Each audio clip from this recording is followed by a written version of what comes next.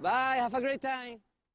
ADR, this is King Black, and I have always advocated in both my personal life and my YouTube persona that violence must be the last answer and it has to be justified. But why? It's because once you engage in an act of violence, you cross a point of no return. There's no coming back from that. Once you commit violence, that is not where it ends. That is not all there is.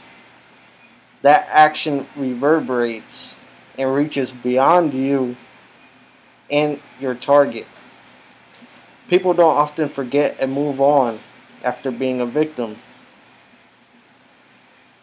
if they're still alive. Sometimes actions carry with them a long memory, and this is what many of us fail to remember before we act. And it may take a very long time. It may not even come from the original victim. But things have a way of boomeranging in this life. And it can come back to you when you least expect it. Sometimes it can even spread multiple generations. Have you ever heard the phrase, paying for the sins of the father? For those who haven't, it basically boils down to paying the consequences for something a family member has done in the past. Then when you have someone whose pride or ego is hurt, that they are willing to risk it all for revenge over something that in the big picture wasn't a big deal. But my point here is, when it can't be helped, violence should be the last answer to a given situation.